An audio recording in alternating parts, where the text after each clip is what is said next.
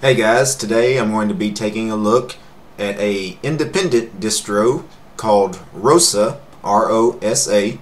ROSA is a Russian company developing a variety of Linux-based solutions. Its flagship product is the ROSA desktop, which is what I'm going to be reviewing today, their desktop edition, which features a highly customized KDE desktop. So the KDE desktop is kind of their flagship desktop edition. They do also offer GNOME, LXQT, and Mate. ROSA also has a Enterprise Server Edition, which is based on Red Hat. It makes sense for them to base on Red Hat because although I said ROSA was an independent distro, it was originally forked from Mandriva, which is derived from Mandrake, which is derived from Red Hat. So it has that Red Hat lineage. The ROSA website, at least the English site here, it's a professional looking website, but I will say it has what looks to be like a lot of stock photos on it. It looks almost like you bought a template, you know, a professional looking template, but a bit of a strange website. I also briefly looked for documentation, you know, on their wiki and, you know, support stuff. Most of what's out there is in Russian. Also, their wiki was broken for me. Like, I couldn't do a search on their wiki. So, you know, for you guys that don't speak Russian, you know, support may be a little lacking on ROSA.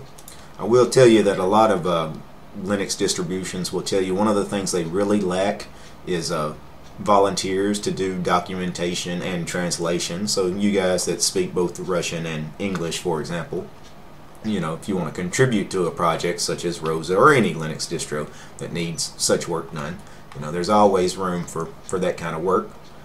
Alright, on their downloads page, I'm going to download the ROSA desktop fresh. This R9 is the last release. They released R10 just a couple of days ago, so I'm going to review their desktop fresh R10, their KDE edition. I'm going to install it inside VirtualBox. Alright, so I downloaded the ISO, and I've got it loaded up in VirtualBox here. Alright, we have the option of boot from local drive, start ROSA Desktop Fresh R10, install ROSA Desktop Fresh R10, install ROSA Desktop Fresh R10 in basic graphics mode. So I'm assuming the first install ROSA is a text mode installer, and of course the second one is graphics mode. I'm going to choose the graphics mode. And we wait for it to load up here. And still waiting for the graphical installer to load up. Alright, we finally gotten to it. Alright, it has correctly chosen English US for my language. And I click Next. We have a license agreement. This is something you don't see too often in Linux. I really hate to see licensing agreements in Linux. Really, a Linux distro should just put out their distribution under the GPL and call it good. There's no reason to have all these extra curricular licenses. But basically, let me just briefly scan it. By installing, duplicating, or using any of the software products in any manner you explicitly accept and fully agree to conform to the terms and conditions, yada yada yada. If you use this software in a manner that does not comply, yada yada yada. Limited warranty. Basically, you know, this distribution causes you or anyone else harm, you know, they're not responsible, that sort of thing. It does mention the GPL. The programs within ROSA are governed by the GPL version 2 license. Intellectual property rights. All the rights of the components belong to their respective authors, and then some governing laws for, you know, wherever you happen to reside. Do you accept this license? For purposes of this video, I will accept the license and move on. US keyboard, that's correct. Time zone, it is chosen Chicago. I am in the central time zone in the US, so that is correct. Date, clock, and time zone settings is showing me what it thinks the current time is here, which is the correct time, so I'm just going to click Next. Alright, now partitioning our drives. Here is the content of your disk. I created a 15 gig disk in this virtual machine. I'm going to let ROSA have all 15 gigs of that space, so I'm just going to leave it as use free space. If I needed to do some custom partitioning, I could select custom disk partitioning right here.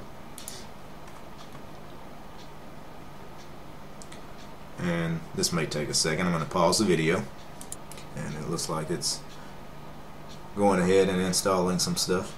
We still haven't created our user account. We haven't created an administrator password or any of that stuff, so I'm assuming all that will take place after this install runs.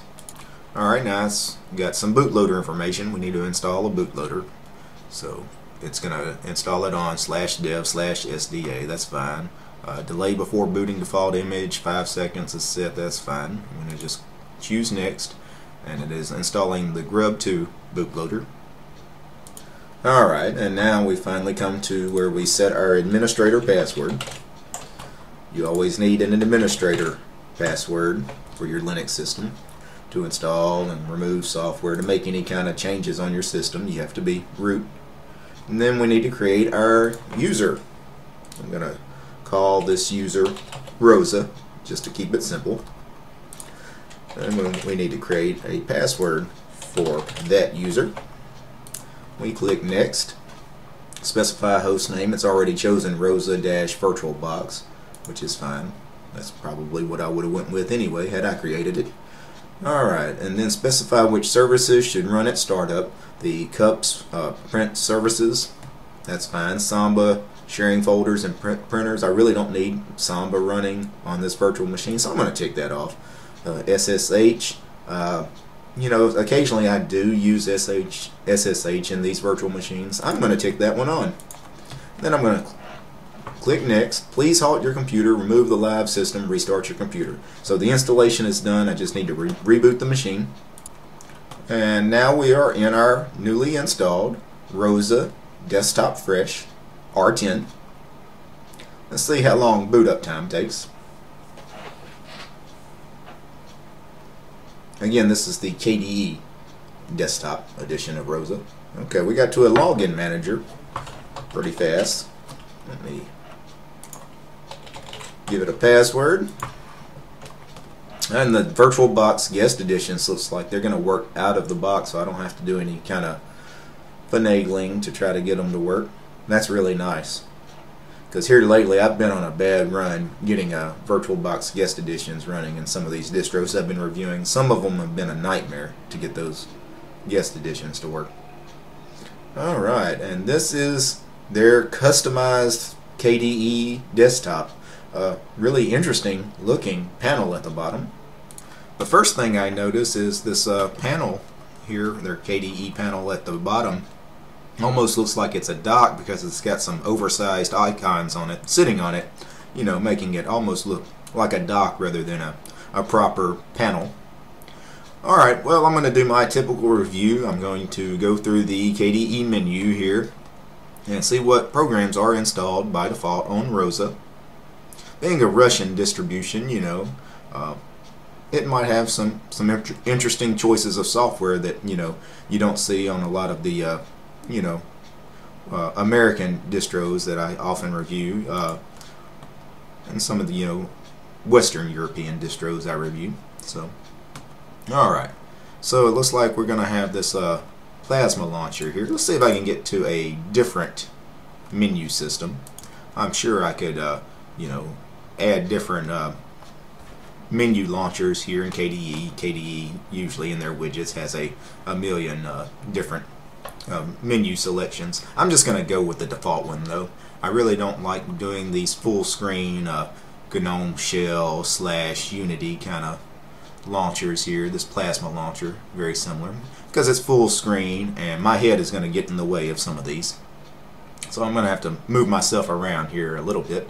So let's see if we can break this down by categories. It has recent applications here, even though we've never launched anything. This is the first time we've run it. If I go to this Applications tab at the bottom center, okay, it should list everything installed on the system. We have this little Office group. If I click it, yeah, we have the LibreOffice suite installed. We have Calc, Impress, Draw, Math. We have Ocular. I didn't see Writer in here though. So that is, oh, there's Writer. I'm sorry, that's my fault. That's why I was drinking coffee earlier in the video. I'm just waking up here. Tools. We have our Dolphin File Manager, the standard KDE file manager. Dolphin is, I've mentioned this several times in my videos, I think Dolphin is probably the best file manager available on Linux. It's really one of the big highlights of the KDE desktop environment. We have KNet Attach, KPPP, some services configurations, print settings. We have Pulse Audio, KSysGuard, USB format for formatting USB thumb drives, ARC, which is our archiving tool for zip, unzip, KSnapshot, ROSA Freeze. Now I don't know what that is because it's a ROSA specific program. Let's see what ROSA Freeze is. So I mentioned that the ROSA website was lacking in a lot of ways. I mentioned the wiki was not working for me again. I did a quick search on their wiki for ROSA Freeze, see what that program was all about. Nothing comes up. It just is throwing up errors, so their website's having problems. But ROSA Freeze looks like it's your standard like rollback kind of program where we freeze the system now, so whatever we do in this session, when we reboot the machine, we go back to how it was before we started this session. That's pretty cool that they installed that. Also, under tools, we have FileLite, we have KRDC, which is a remote desktop client. We have KRFB, which is a remote file sharing client. So a lot of remote desktop stuff on here.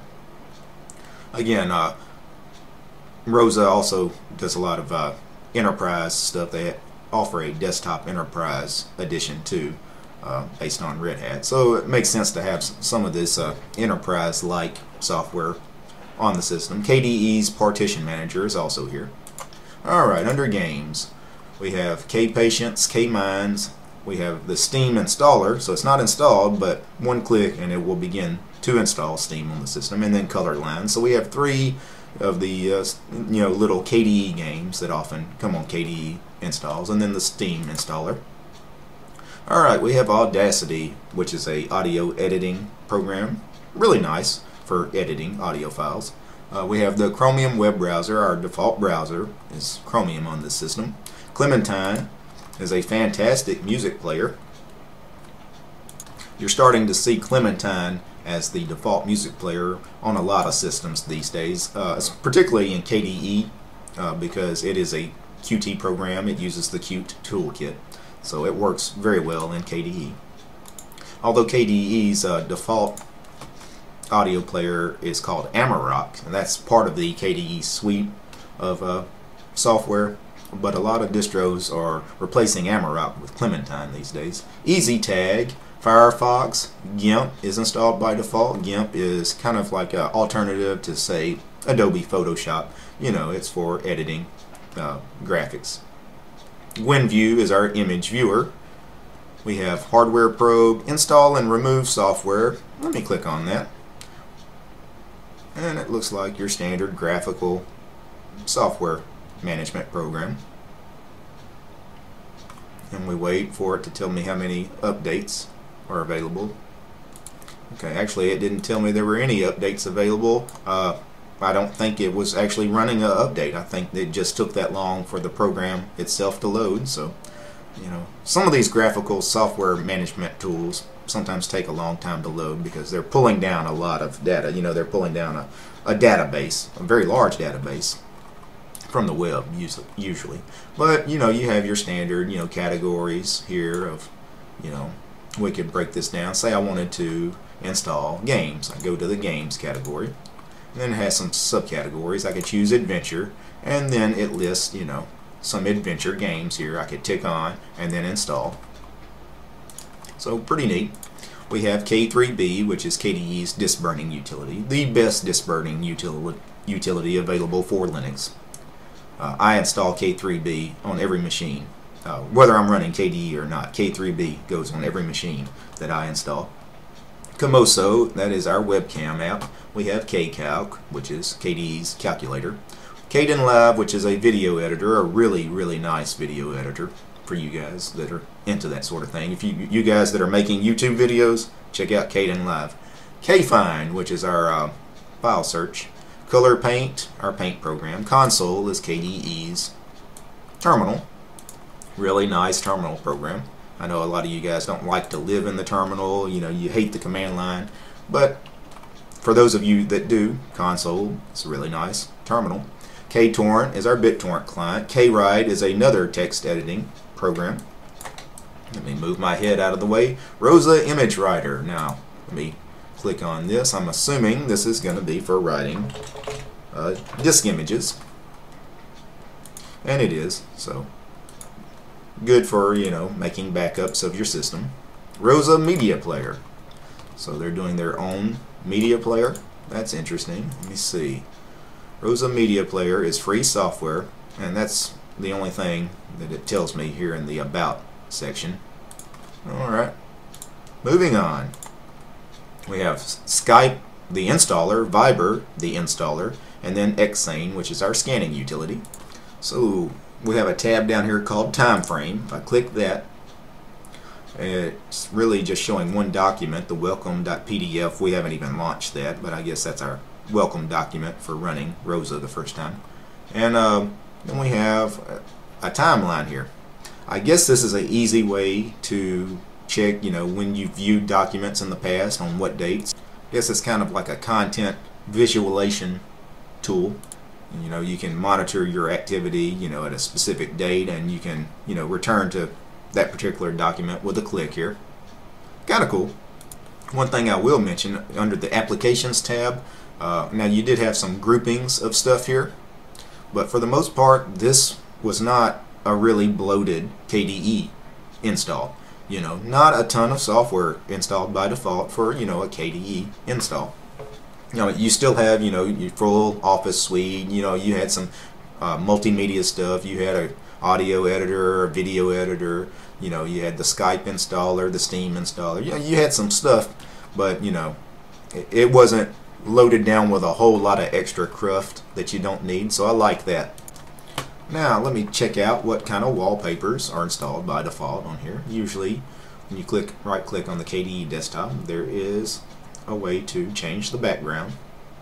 I'm not seeing that in the list, at least on their version of KDE here. Where that is normally sitting is at the bottom of this menu. Instead we have folder settings. I believe folder settings also does get us to where we need to go. It does. So they only have 3 wallpapers by default. So the standard one we're using now, which is called the ROSA background, and then we have a couple of the standard KDE ones, such as this one. Close the program, and then we have this one here called Stripes, which is a dark blue. That's pretty nice if we're going to use like a light silver colored kind of theme. And I'm just going to go with that.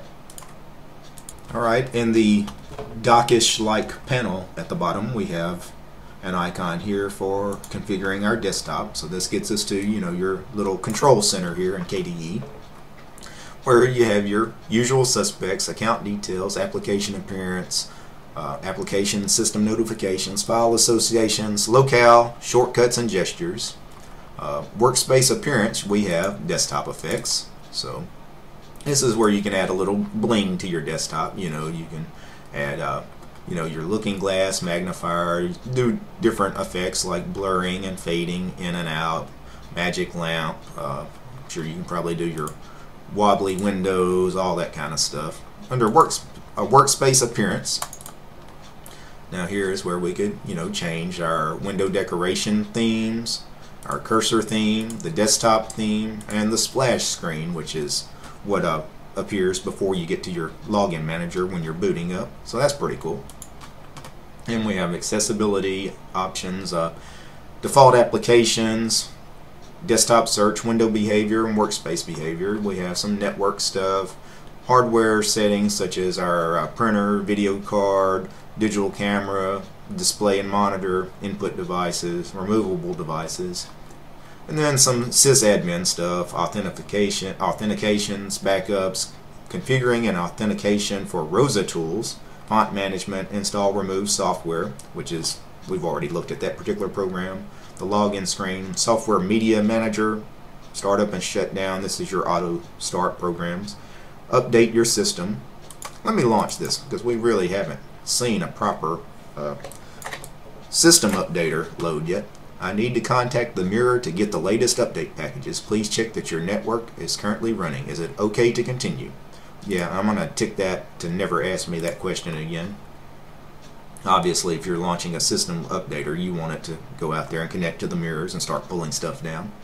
And it comes up with a list of programs that could be updated. It looks like it needs to update Chromium, Flash, some KDE libraries. You know, not too big of an update, but I'm not going to bother doing it on this video. So, what are my initial first impressions of ROSA? Well, the install gets an A.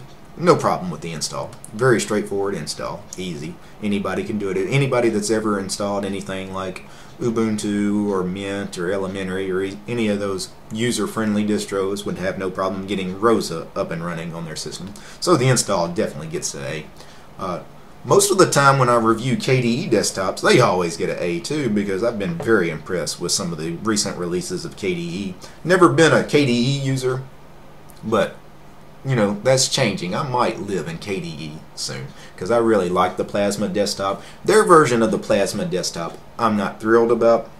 It has this almost cartoonish look with this panel. They're trying to make it look more like a dock. I will say these oversized icons and everything, it's almost like it's designed specifically for like new Linux users. It's almost like it's trying to mimic, you know, that Windows kind of world in a lot of ways. So I'm not digging that, but that's just my personal opinion. I think a lot of new Linux users would love ROSA, to be honest. So I'll give the desktop an A too. The one thing that I did not like, and I mentioned it a couple times on the video, you know, any Linux user needs support. You know, you're going to run into problems. No matter what distro you run, you are going to have questions. You are going to have, you know, breakages occasionally. You run Linux long enough, you're going to need support.